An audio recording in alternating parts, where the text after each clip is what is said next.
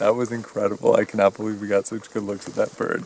And all of my adrenaline just made me super awake. So I feel like driving again. Rob, you can't tell, but he's excited too, probably.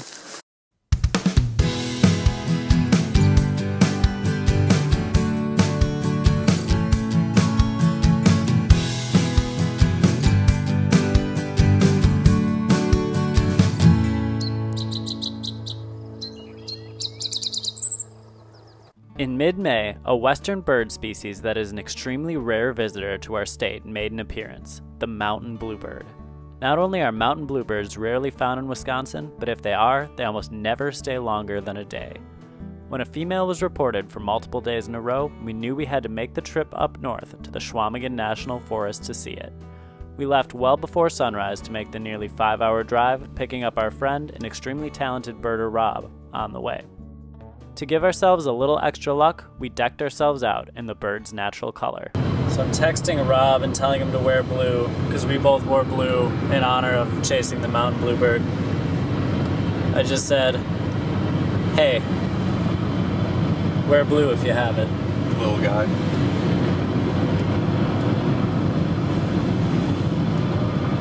Did you give him a reason or no? Nope, no reason. Okay, we'll see what happens. With the sun finally up, we got to Rob's house and geared up for our search. How's it going? Good, how are you? We gonna net a mountain bluebird? Yeah, something like that. In case we see some dragonflies. It's pretty green up here. Sure is. It looks like there's a tunnel that leads to the open light. We are 49 minutes away from the spot that this bird was seen. And I'm very sleepy already. And it's been checking out these birdhouses with an eastern bluebird. Probably when we get to clearing, we should be able to just see them on the right side, I would think. There's some.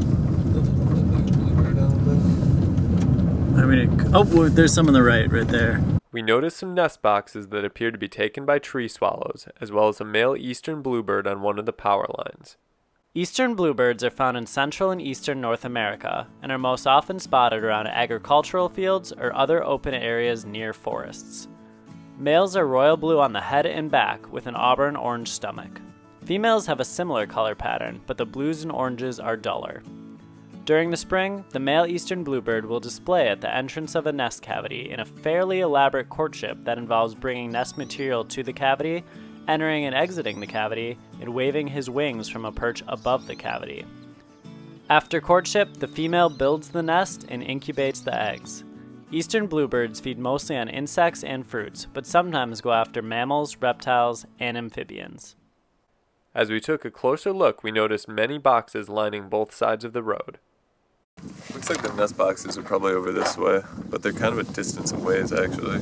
With a lot of nest boxes and a lot of spaces to look over, it seemed like it could be quite the task to get a glimpse of this bird if it was even still in the area.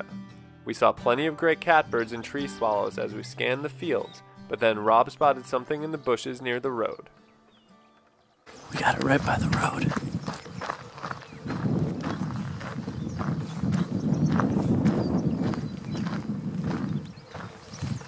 Well, that was cool.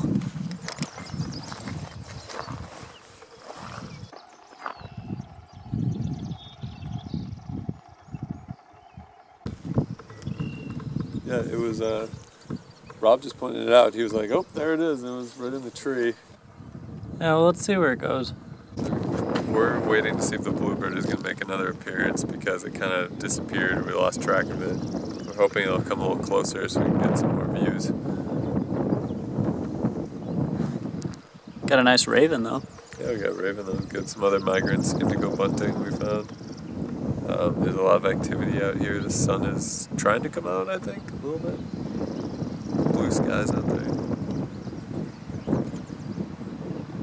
It won't have strayed too far from here if it's nesting. With the mountain bluebird out of sight for the time being, we headed to Pershing Wildlife Area to look around. Pershing Wildlife Area encompasses around 7,900 acres of land in Taylor County. It is composed of 2 units that in total contain over 1,000 acres of wetland that includes 15 flowages, as well as around 3,000 acres of managed bush prairie and about 3,000 acres of hardwood forest. At Pershing, we saw several new species for the day, including trumpeter swan, clay-colored sparrow, and blue-winged teal.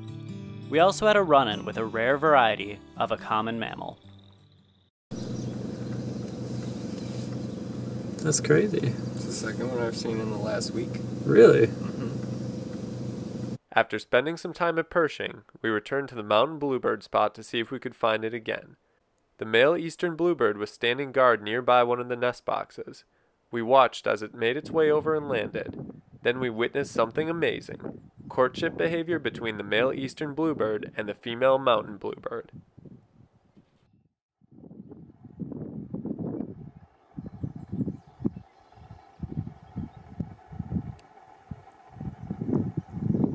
There she is.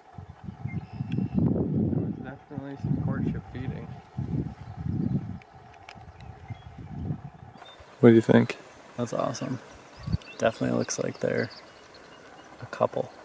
The male did feed the female at least one worm, it looked like, so You could say it's pretty serious. it's definitely a good indicator of courtship. We watched the mountain bluebird foraging near the nest box, putting on a nice show. The mountain bluebird is a brightly colored thrush that is native to western North America, often found in middle to high elevation areas. Males are sky blue with slightly darker blue on the wings and tail and a light underside. Females and immature birds are normally gray-brown and white with pale blue on the wings and tail. Both males and females have a black bill and appear lanky. The diet of the mountain bluebird consists mostly of insects, and when feeding, the birds are likely to hover over their prey before catching it or swooping down on it from a perch.